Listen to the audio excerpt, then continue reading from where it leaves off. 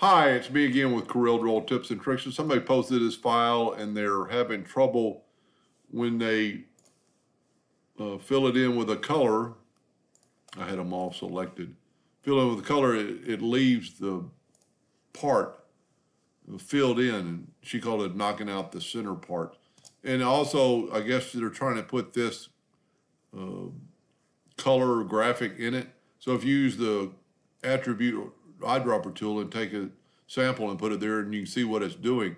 So in this case, what you need to do is just back up, and you can always use the smart fill tool to fill in something that doesn't leak, so you could fill that in, and then set your nudge factor on something pretty high.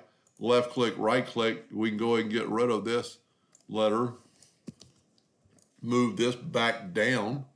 So what the color smart fill tool did was just seal all our joints and make it an open area. So now we can use the attribute eyedropper to take the sample from there and put it in there, and that's how that works. Kind of already explained, but the smart fill tool will make a new object basically of whatever you do, and just kind of make an example. If you did this and you use the smart fill tool, it'll make that new object. So that's all it did up here. I hope that helped them a little bit. Thank you for watching.